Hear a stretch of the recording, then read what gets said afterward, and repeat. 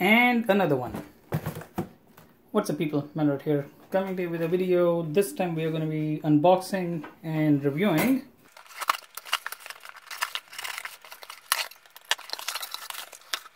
the iFkoo colorful 3A atmospheric lamp. This is what the box looks like. These are the specifications. As you can see, it uses DC 5 volt 1.0 amp. The size is 96 mm by 122 mm.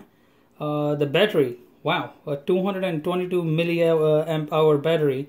The working temperature, -5 degrees Celsius to 104 degrees Celsius, which is pretty good. And this is what the color sequence looks like. Looks like it's a RGB light. The box was pretty well packed actually. So we had the air cushion thing and then the lamp. Now for the unboxing experience. Pretty straightforward. We have a lamp, USB cable for charging, and instruction manual. Looks like it's almost a 4-foot long USB cable, the regular cable that you get, and you can plug this into a phone charger. The base has nice cushioning on the bottom and even has a hook option available to it. This has a charge port, and to turn it on, oddly enough, there are no buttons and I don't have to take off any tabs. Let me read the instructions. Okay, to turn it on, all you have to do is hold this down for 3 seconds or touch it for 3 seconds. Voila, it turns on. Pretty bright. To change the color, just press it.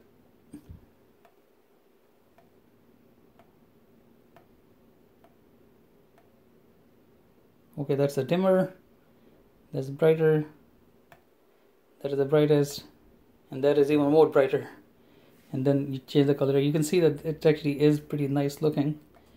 And to turn it off, just hold it down. The camera doesn't do it justice. I'm going to take it into the garage. I'm going to demonstrate how this hook can be used as a lantern, and it can actually be hung upside down. So you can have emergency night light or emergency light.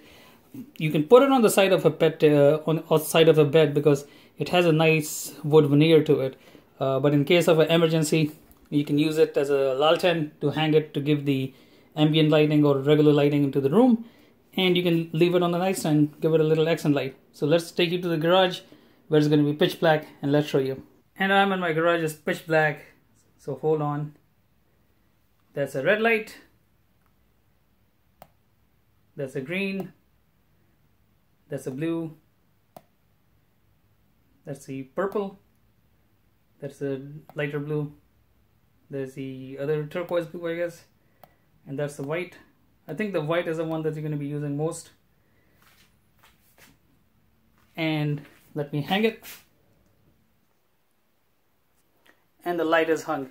As you saw before, the garage was completely dark. After the light is hung, it is slightly brighter. The place is lit and you can see everything literally.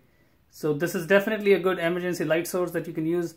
The light is over bright. The camera doesn't do it justice because it's trying to auto adjust. I'm going to take the light out of the stand and I'm going to show you what it looks like when I hold it on the back. There you go. I'm holding on to the light. As you can see, there is barely any shadow, but it lights up the room pretty well. If you're in an emergency situation, this thing will be a lifesaver. This thing definitely will light up the place. It'll make the place habitable, if you want to call it. In a survival situation, in a hurricane, in a tropical storm, definitely will work. Overall, the back hook is extremely strong. It's well made and it does go flat. Nice rubber base, so less shock, I guess, and it actually looks proper. Definitely a good purchase. I will leave the product link in the description box below on the YouTube video. Overall, big thumbs up from me. I definitely like this product. As a matter of fact, the second one is going to be coming in soon. I heard it's an upgraded version, and because these are going to be accent lights, I'm going to put one on each side of the bed. I'll post a review of that one also to tell you what's the difference in that. Definitely looking forward to using this light. As always, like, comment, subscribe. If you have any questions, do leave them in the comment section below, or do leave them in the reply section below on the Amazon video, and I'll be happy to help. Alright people, take care. Bye.